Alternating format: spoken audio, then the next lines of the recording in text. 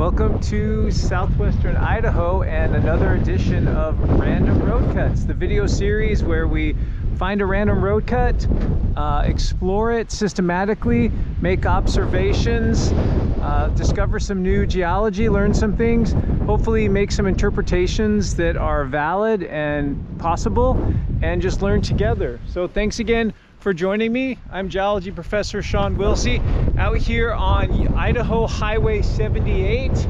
We're right where the highway crosses Sinker Creek, which is one of the major, or I suppose not major, but one of the drainages that drains the Owyhee Mountains of southwestern Idaho. You can see the snow-capped Owyhee Mountains out here in the distance. And so we've got a nice little road cut here right along this highway.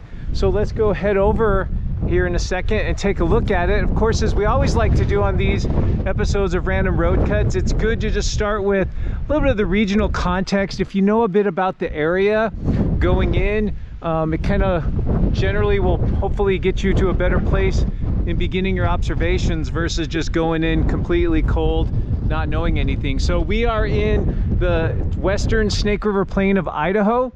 And so the western Snake River Plain has several dominant rock types. Among them are basaltic lava flows. There's rhyolites that were erupted from the Yellowstone hotspot. There are lake deposits and other sedimentary units associated with Lake Idaho that existed here from about 10 to 3 million years ago. So those are some things that are possible, and of course you want to be ready for just about anything. So as we look at this road cut overall in detail, we can see it's very dark in color. There's also obviously some degree of layering within the road cut as well. And so let's go ahead and head over there, wait for a break in the traffic. And what we'll do maybe is start on the left side and work our way to the right. The layers are overall horizontal, but because the road's a little bit sloped here, we'll be able to mostly move up section as we look at these sorts of things. So always good to make sure things are clear.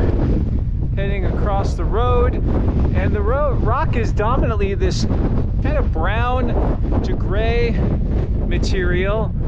In places it looks like there's this white coating, but it looks like that's maybe a weathering process that's deposited on this fracture surface, on this blank face here on the rock.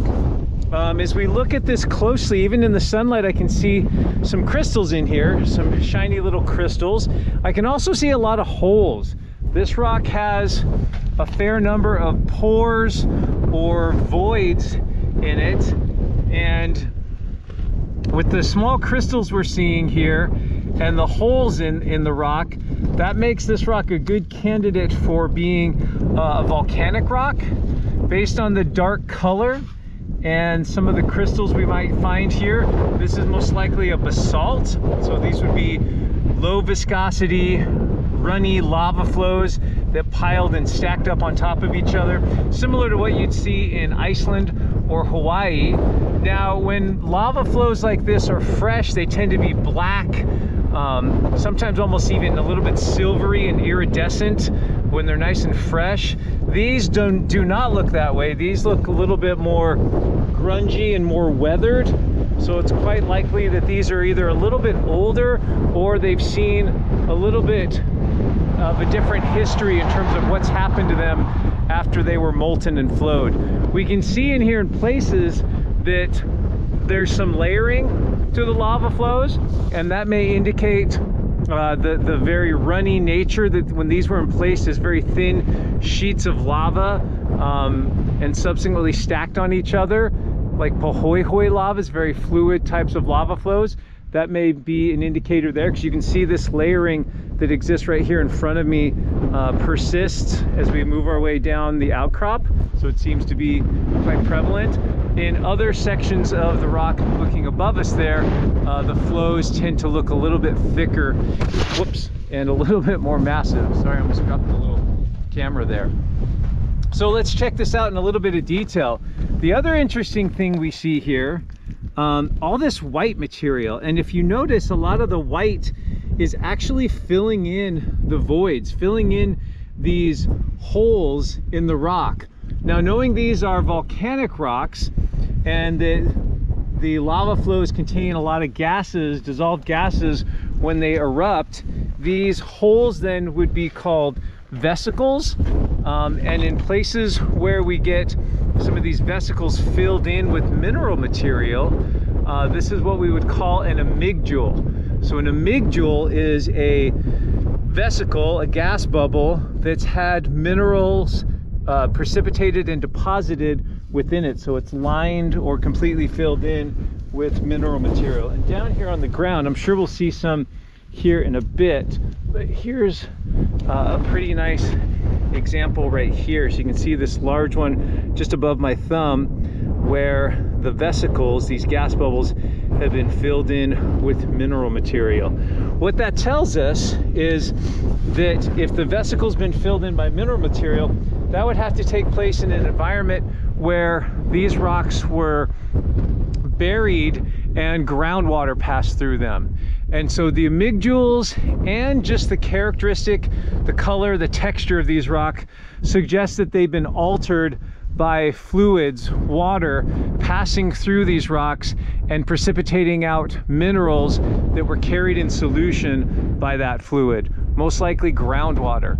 So these might be what we call, if that water was hot, if this was a hot water environment, hot groundwater, we could call this hydrothermal alteration. So hydro water, thermal heat. So that's very likely to be the case. You'll sometimes see this result in different colors in the rock, maybe some new different mineralogy that you wouldn't see in the original rock itself.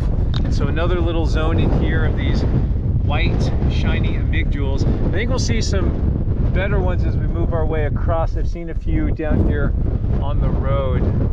It looks like there's some just above us here as well, but let's work our way up. So pretty interesting story here. You can see some of these just absolutely just gorgeously shining in the light. I can't tell just looking at them what kind of minerals they are in terms of what mineral that is. I did test it with the acid. It's not calcite. A lot of times it's a group of minerals called zeolites that are the types of material that gets precipitated. So right here it looks like we have a good zone where the amygdules are quite a bit bigger. So all this white that you see in the basalt are actually vesicles that have been partially filled in with this material. So pretty interesting. And not something that's super common in the Snake River Plain. You usually though have to get into the older basalts.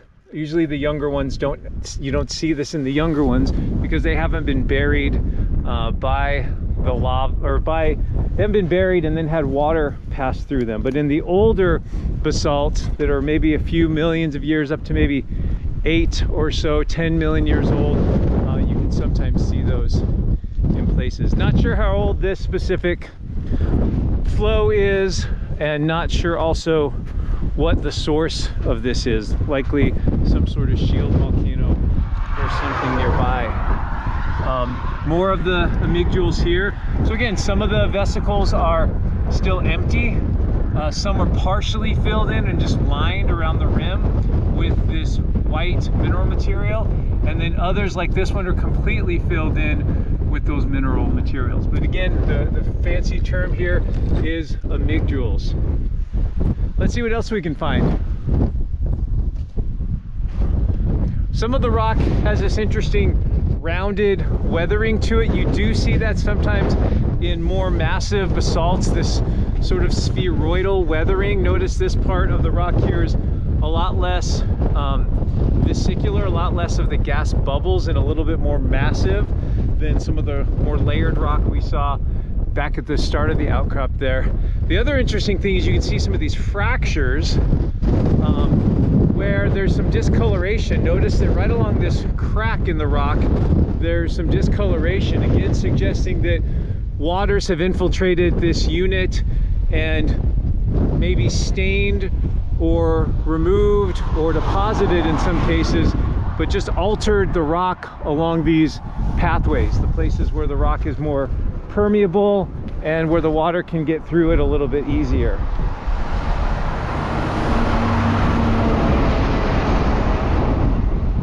Looks like there's a zone. We'll go down a little bit further. I think this zone, more or less at head level, has a lot more of these vesicles. Let's see if we can get to it right over here. Yeah, you can see all the white here in this section. And so, yeah, just these exceptionally, you can see actually the crystal faces on some of these. You can see the crystallinity of some of these amygdules, these vesicles filled in with mineral material here. And so it looks like in this more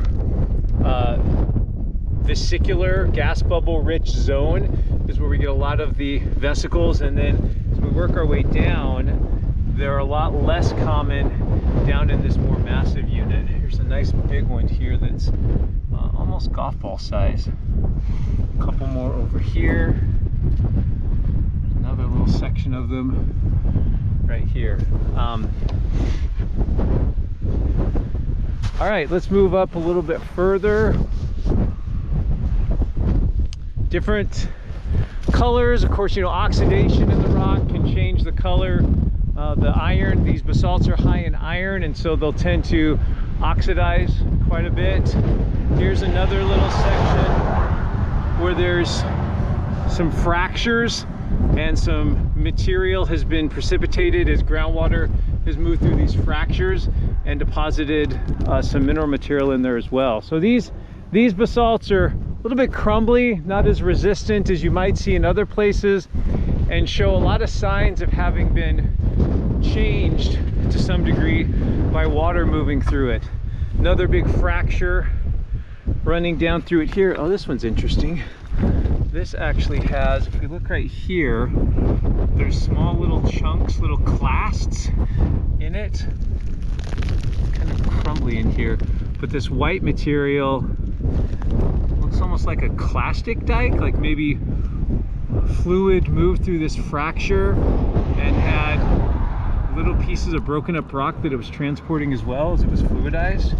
Again, just a possible interpretation, but that's sort of what I'm seeing right there. And you can see there's differences too in the rock too. It's a little bit more crumbly and easily weathered. You can just kind of rake this thing with your hand. If you know anything about basalts, they just typically don't behave this way. So this is the alteration of the rock due to these the groundwater, and most likely hot or mineralized groundwater passing through it. Some other interesting things here. This is super fragile, this little flaky thing here. Yeah, but again, another fracture plane that runs up through the rock here. Yeah, these rocks I think have just seen a lot of fluids pass through them over time, and so we're seeing quite a bit of alteration due to that. So kind of neat.